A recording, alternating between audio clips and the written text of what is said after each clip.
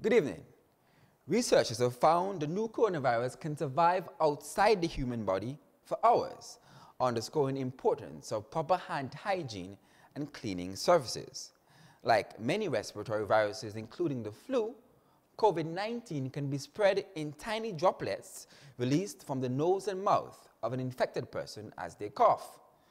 One aspect that has been unclear is exactly how long the virus can survive outside the human body.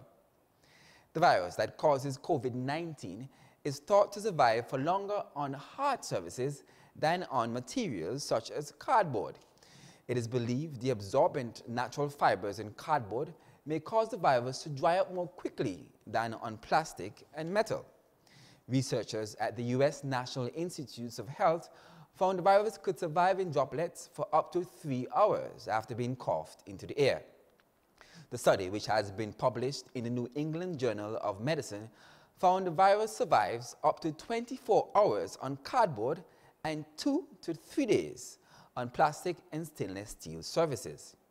The findings suggest the virus might last this long on door handles, plastic-coated or laminated worktops, and other hard surfaces. However, the researchers found copper surfaces tended to kill the virus in about 4 hours.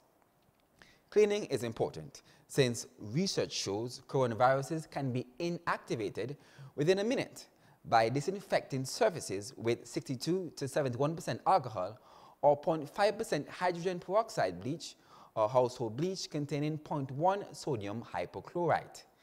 Meanwhile, it is not yet clear how long the virus can survive on surfaces like clothing, which are harder to disinfect.